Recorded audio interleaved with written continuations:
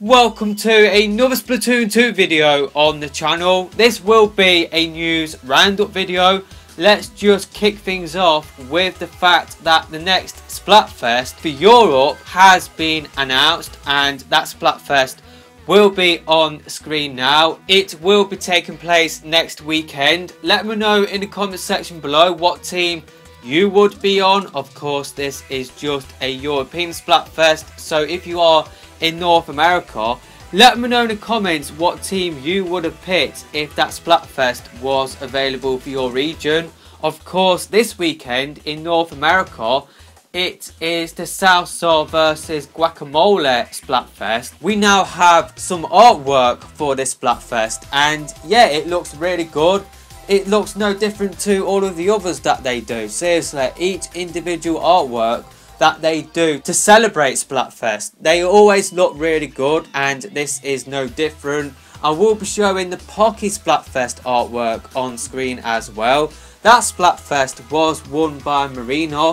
I think Marina, she has won every single Splatfest since it did get changed, so it will be interesting to see who will win out in this weekend's Splatfest. Will it be Pearl or will it be Marina again? So in the background of this video, you will be hearing some music, and yes, this is Seascape, but it might sound a little bit different to normal, and that is because this is the Smash Brothers version of Seascape. It has been remixed a little bit by Hirokazu Tanaka. I probably might have pronounced that name wrong, but that composer has basically done a remix of Seascape for Smash Brothers Ultimate, and yeah, I'm not really sure what to make of it, just because I really do love the original. It definitely does sound, obviously you've still got the elements of the original in there, but it definitely does sound a lot different to what I'm used to. I think it's just a case of I need to get used to it, just because I have listened to the original so many times. I'm sure once I am playing Smash Brothers Ultimate, I am sure that I will grow to love this remix version just like the original. What we'll be doing is, once I will play through the remix version a couple of times, and then what we'll do throughout the rest of this video is just play the original, and let me know in the comment section below what version do you prefer. So Tanaka, he is the CEO of Creatures, who is a company that also works on video games, and Tanaka, he did compose a lot of music for Nintendo's games back in the day, so he is definitely an experienced composer. Let me know your thoughts about that remix version in the comment section below. Of course, in the last Smash Brothers Direct, it got confirmed that there will be 26 Splatoon songs in there. So yeah, definitely I'm looking forward to listening to all of the 26 songs that will be in Smash Brothers Ultimate. One last thing about Smash Brothers Ultimate is, of course, a new trailer came out recently, and this has got a lot of attention just because that trailer, it does fit well with a lot of music. I just want to comment on how cool the Inkling looks in that trailer. She really does look really cool, so yeah, I just can't wait until Smash Brothers Ultimate comes out on the 7th of December. Let's just move on to the next topic, and that topic is that the 4.2 update came out for Splatoon 2 last week. I just want to quickly point out a change that this update has brought to the game.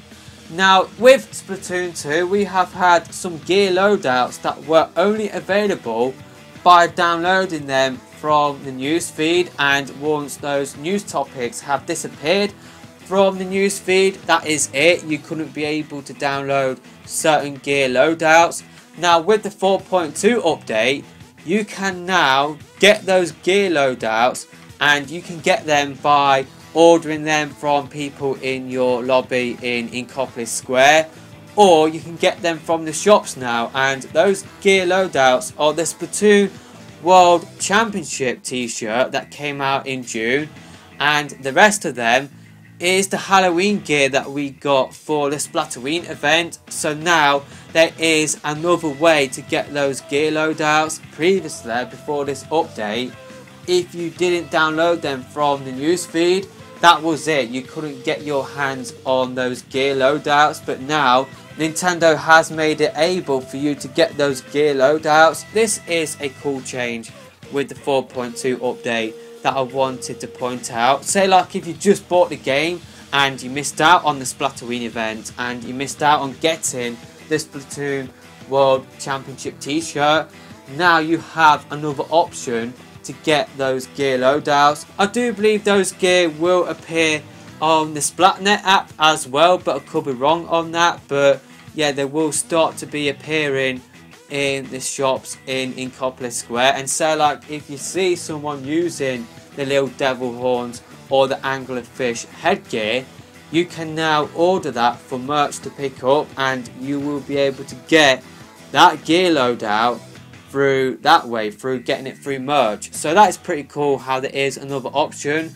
It will be interesting to see whether those gear loadouts will come with different gear abilities than what I have currently got. So with some of the gear with the little devil horns, I've got Ink Saver Sub.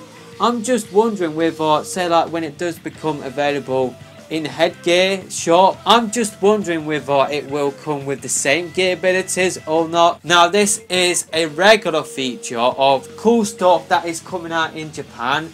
I'm not really sure whether all of these things will be available for the West. I do believe the first thing, and that is a new range of the King of Games merch. I do believe that is available for Western users, but you will have to pay for shipping. So there is a new King of Games merch range, and this is based on gear in actual game itself, and yeah, it definitely does look really cool. I really like that aspect, how you've got clothing in real life that is based on gear in the game. That is just really cool. I would love to see Nintendo do more of this sort of thing for Western users. I just love that idea. The next merch news is that there will be a new Sanrio line of Splatoon 2 merch to celebrate the Sanrio collaboration that we had in the game earlier on in the year. I think this range will only be available in Japan, unfortunately. Now, I'm not sure whether I have covered this before. I kind of got the feeling that I have, but I just want to repeat myself just in case you didn't watch that video, or just in case I haven't covered this before. So pretty much the Octo expansion mem cakes will be made into erasers. That is just really cool how those mem cakes will be available in real life. These are being made by Takara Tome, and these will be available in capsule machines in Japan starting in December. I really hope there is a way for Western users to get those erasers. They really do look really cool, or rubbers if you are in the UK. We call them rubbers. I know you guys in North America call them erasers. So yeah, definitely is really cool merch. I'm just hoping that we will get some of them available to buy for the West. I really hope they will make its way to sites like Play Asia that do ship worldwide. The last topic I quickly want to mention is that it seems like Black Belly Skate Park will be getting revamped in December, just because there are files in the game showing that Black Belly Skate Park will be changing really soon. So this could be the revamped stage we will get in December. So that is pretty much it for this video, and I will see you in my next one, hopefully.